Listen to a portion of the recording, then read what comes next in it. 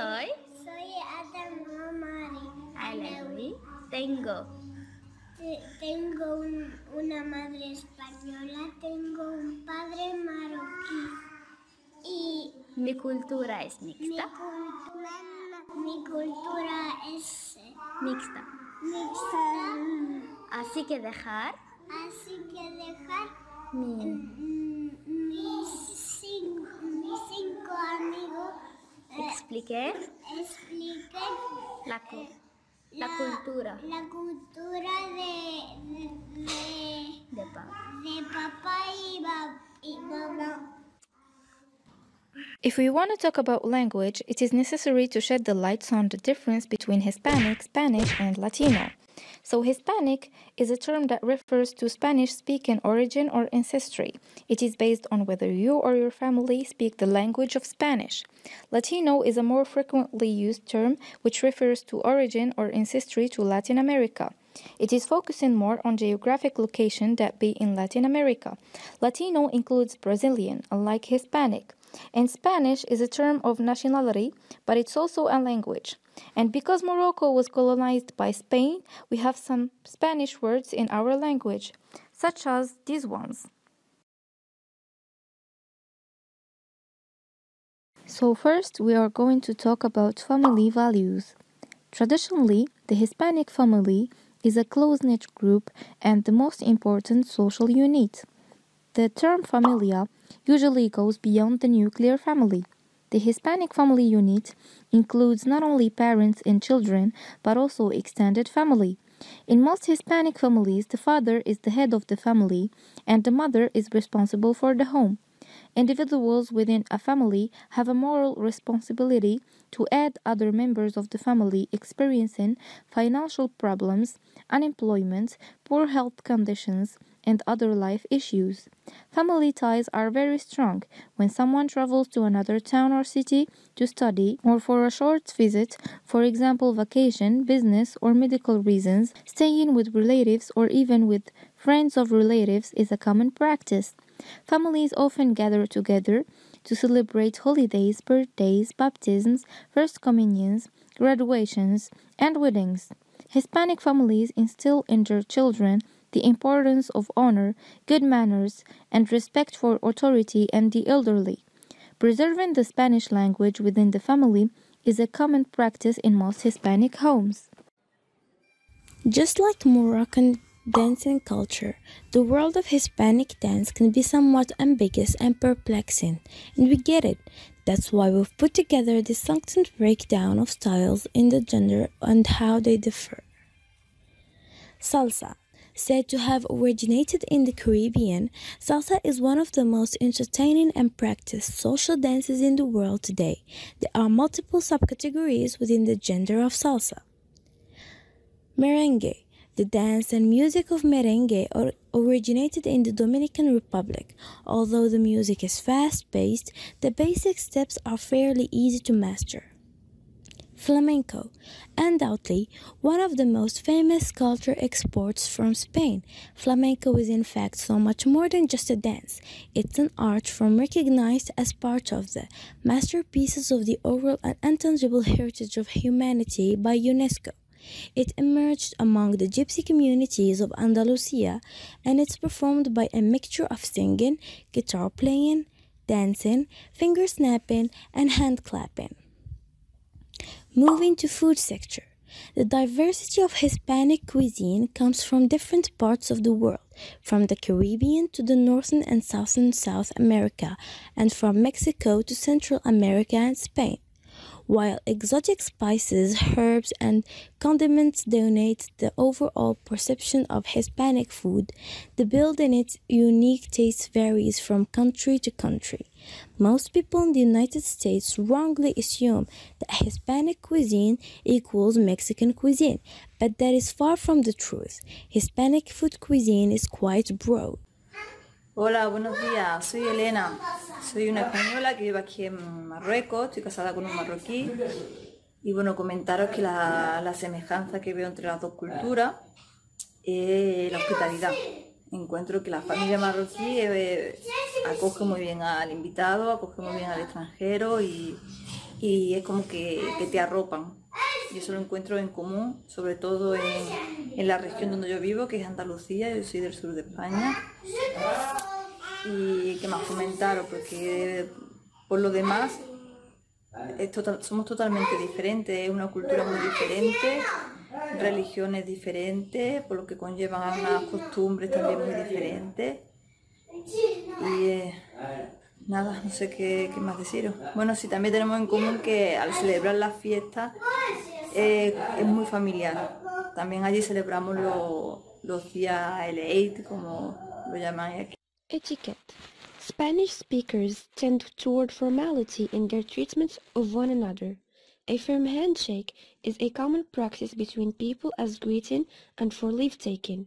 A hug and a light kiss on a cheek are also common greeting practices between women and men and women who are close friends or family.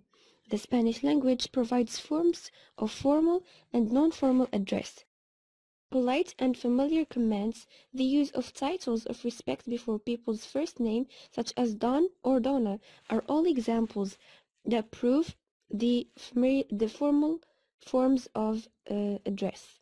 In non-formal settings, conversations between Spanish speakers are usually loud, fast, and adorned with animated gestures and body language to better convey points. Hispanics usually give great importance to and place great value on looks and appearance as a sense of honor, dignity, and pride. Formal attire is commonly worn by Hispanics to church, parties, social gatherings, and work. Tennis shoes and jeans, however, are becoming more popular among Hispanic women, particularly in non-formal settings. Hispanics tend to be more relaxed and flexible about time and punctuality than United States people. For instance, people who are invited for an 8 a.m. event may not begin to arrive until 8:30 a.m. or later. Hispanics tend to be reserved about public speaking because of their heavy foreign accents. And now moving on to teaching and learning implications. To fully engage Hispanic audiences in the learning process, particular attention should be given to gaining and maintaining trust. Greater acceptance of educational efforts will occur by learners if Hispanic community leaders are involved in the planning, delivery, and evaluation of these educational efforts. Teachers need to pay individual attention to learners, for example, greeting each learner, handing papers to each individual rather than passing them down the row, being sensitive to different cultures among Hispanics, writing educational materials as appropriate reading levels are all examples. Differences in educational levels, language skills, income levels, and cultural values among Hispanics need to be considered by extension educators when planning educational programs. Even though Hispanics share the same language, their cultures may vary considerably. Churches, local libraries, and recreational centers may be appropriate places to hold educational programs with Hispanic audiences. Among Hispanics, information is passed mostly by word of mouth. When it comes to celebrities and public figures, let me tell you, ladies and gentlemen, that the Hispanic culture has given the world a bunch of successful people that shone on many domains. Pablo Picasso. He was one of the greatest artists of the 20th century, famous for so many paintings and for the art movement known as Cubism. He was not only a painter, but also a sculptor, printmaker, ceramicist, and stage designer. Rafael Nadal Parera, known as Rafa Nadal, is a Spanish tennis player who emerged in the early 21st century as one of the game's leading competitors. He has won a record of 12 French Open singles titles and ranked second all-time in the men's game with 19 Grand Slam titles. He is currently ranked world number 1 in men's singles tennis by the ATP, Association of Tennis Professionals. Ernesto Guevara de la Serna, or as we all know him, Che Guevara, is theoretician and tactician of guerrilla warfare, prominent communist figure in the Cuban Revolution and guerrilla leader in South America. After his execution by the Bolivian army, he was regarded as a martyred hero by generations of leftists worldwide, and his image became an icon of leftist radicalism and anti-imperialism. Hispanics come from a collectivistic culture where group activities are dominant and responsibility is shared. In the Hispanic society, family or group needs take precedence over the needs of the individual. Hispanics tend to be brought up to be cooperative, where other cultures tend to be more competitive and individualistic. When Hispanic students, for example, work in a group, not all are expected to do their equal share. A group member who does not happen to be working will not be offensive. The cooperative tendency of Hispanics can also be seen in sharing material objects and information. Sharing also means helping another student during a test. For most Hispanics, present time has more value than the future. Hispanics focus more on present needs and little change. Therefore, it would be more appropriate to expect Hispanic students to concentrate on short-term goals rather than long-term ones. Hispanics are more likely to accommodate the passage of time to their needs rather than to let them control them. On the other hand, the communication style of Hispanics is much more formal than that of the Anglos. Respect is highly valued and shown by using formal titles. Hispanics tend to show affection through touching friends. They can kiss, males hug, shake hands, or pat each other on the back. Another important point, Hispanics have a very special way with children, a way that appears to be too permissive. It is very common to see small children in church running toward the altar and there sitting down during a service. One hardly sees Hispanics spanking their children in public. When parents are annoyed, they tend to address their children with usted. Also, the other children of the family are expected to take care of the younger ones.